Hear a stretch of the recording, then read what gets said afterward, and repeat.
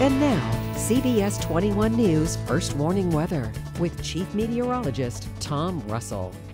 Yes, some sure signs of winter there with those poor firefighters trying to fight all that. Now we're under a winter weather advisory, and this is for ice too, but this is for the messy kind as we start out your day tomorrow. So a wintry mix of snow, sleet, and freezing rain as you wake up tomorrow morning. So the concern here is for icy conditions. So that's the winter weather advisory as we go through the day tomorrow. We still have some wind chills to contend with, but nothing like yesterday. Remember how nasty yesterday was with the winds? Winds weren't bad at all, but the wind's still showing up in the low teens here today. These are air temperatures now, 22 in Lancaster, 22 Reading, 23 in Harrisburg. So even as you look around the rest of the Commonwealth, teens in State College at 18 degrees, 18 in Pittsburgh right now. And the big difference, winds are now out of the south. Not so much the strength of the wind, but the direction they're coming from. A southerly wind means a warm up for us, and that's the big story heading on into tomorrow. So here's our system coming from the west. The blue is some snowfall trying to sneak in here. Now things have been very dry, obviously very cold,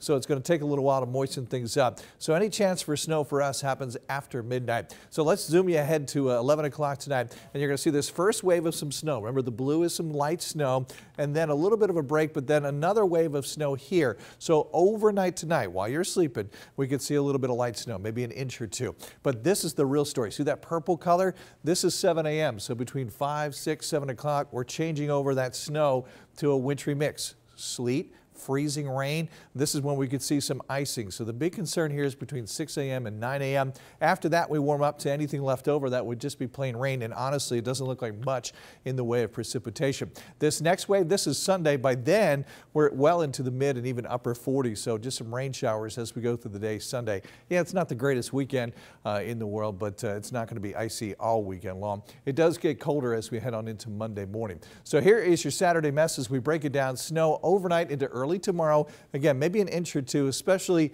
north of Harrisburg, and then changing to a wintry mix between 6 a.m.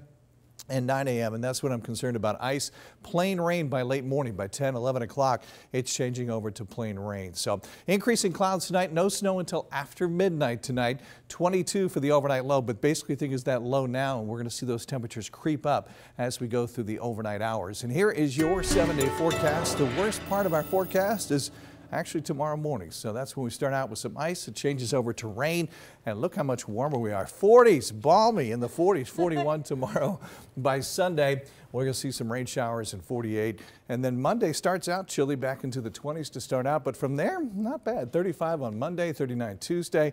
Pretty quiet week. 45 on Wednesday, Thursday, 43. And by this day next week, right around 40 degrees. So there's your 7-day forecast. It's brought to you by Members First Federal Credit Union. And check this out, some people just haven't gotten the hint. It is cold outside. Oh my goodness. All right, this Montana man is shoveling, you guessed it, in shorts and a t-shirt. Oh. He's also shoveling his driveway without gloves, I noticed, as well. Now, I've done some shoveling to the point where, you're sweating and you're putting out some exertion, and you do get hot. You do get hot, but not like not that hot. Yeah. I do have a friend that also always wears shorts, even in the wintertime. Really? It baffles me. Put on some clothes, people. To each their own, I guess. I don't know. All right, thanks, Tom.